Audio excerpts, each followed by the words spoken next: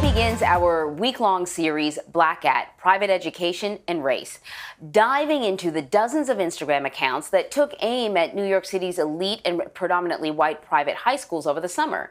The Black at Instagram movement created a platform for Black students to share their experiences inside these institutions.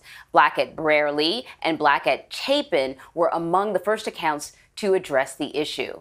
And now, almost every private school in New York City and across the U.S. are joining in. So we spoke to Columbia Grammar and Preparatory School alumna Lauren Gloster, who helps run the Instagram account True Colors of Columbia.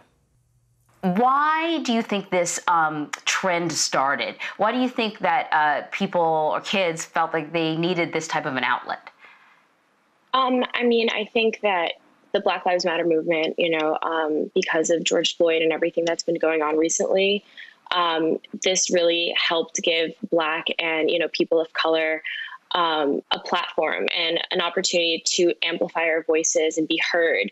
And this is a long time coming. We've been silenced and frustrated and, hurt for so long. And, this movement was and is what we need in order to make our voices heard. Mm-hmm.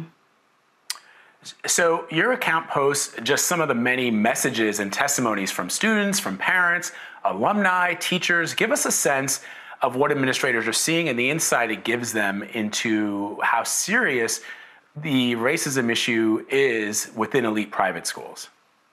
Of course. This isn't new information, and I know that, this has been said to be quote unquote shocking. I really don't think that it is. This is pretty known information. Students have gone up and expressed their pain and their hurt and their frustration. I just think that now that it's all coming in full force and it's so many of us that are speaking out about our experiences, that they truly want to listen to what we have to say. And it's unifying to see, all of these students and faculty and parents coming together and expressing their stories. And it's also so painful and traumatic almost to see so many people having to relive and express things that you have also gone through within a predominantly white institution. So it's a really painful experience, honestly, especially to be running this account. It's painful. In my experience, and you can sort of correct me if you've had a different experience, a lot of these private schools have, mottos or mantras that they try to live by. There's always a focus, aside from academics, there's always a focus on volunteerism, being a good civic mindedness, and that sort of thing. It's supposed to be woven into the culture of the school. And I'm wondering why, with that focus, do you think that many of these students are having different experiences that they don't find that they're having in the public school system or the charter school system, that even though there is supposed to be a focus on being sort of a good citizen in many of these schools, clearly there are a number of kids who don't feel like they're part of that community? Yeah, I think that a big part of this is that there isn't an explicit anti-racism, clause in all of that. And so even though, these are supposed to be welcoming communities and accepting communities, the fact that the school is anti-racist is not explicitly stated in a student handbook or in any other place. And that, along with no disciplinary action or very little disciplinary action for students or faculty members who, are involved in racially charged incidents, it's difficult for students to feel safe in their communities, and they feel so isolated. And one of the things that my fellow admins and I have been talking about is how during our experience at, Columbia Prep, we weren't just students. We served as teachers and administrators. We were expected to teach about slavery when we, weren't around during slave times. And we were expected to speak to the faculty and administration about what microaggressions are and how to confront microaggressions. And that shouldn't be our job. And, we sort of felt like we had to make that our job if we wanted not us to feel safe, but the younger generation of, kids of color and faculty of color to feel safe.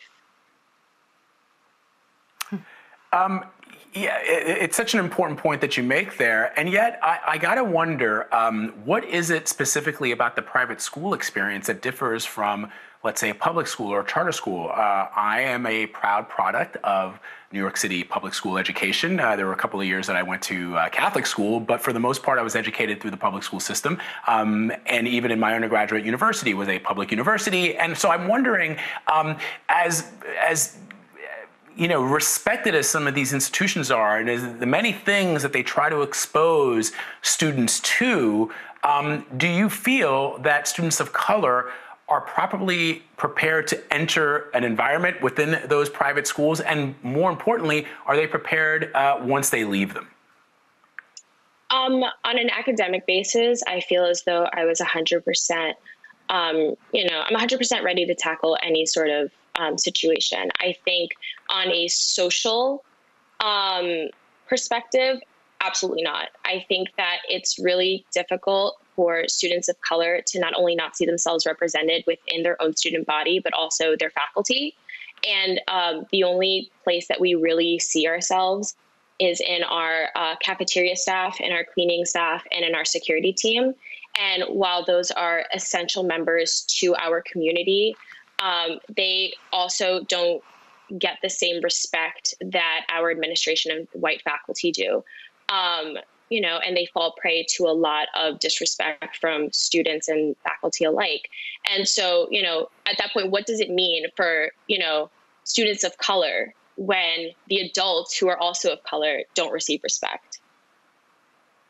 I think it's so interesting, Lauren, is a lot of these schools actually sort of seek out diverse candidates, right? They understand that diversity in the student body is valuable. And so some of these schools are like super duper expensive. And so they offer scholarships and they go out of their way to woo children of color. But then it almost seems like it kind of stops there. And let me be very clear, you don't get into these schools unless academically you are very, very advanced, right? So it's not about making a place for someone who doesn't deserve it. The kids who get into these schools deserve it.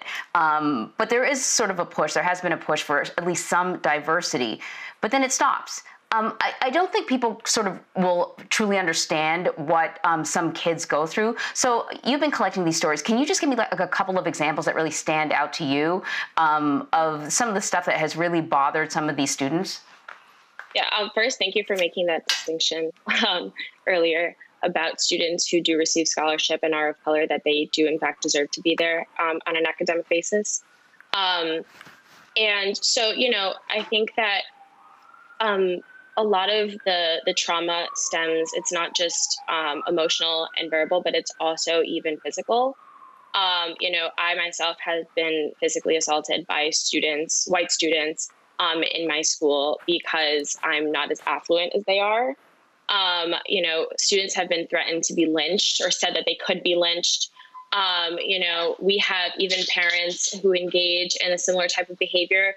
And so when you feel cornered by not just your student body, but your faculty and your administration and the parents around you, it's really, really difficult to feel as though you are a fully matriculated member of the community and that you have the same rights as everyone else in your community. I'm so glad that we're able to have this discussion with you, Lauren, because it is really eye-opening, I think, and will be eye-opening for our audience to understand this. We just threw up some of the comments that people have made and how people feel when those comments are made.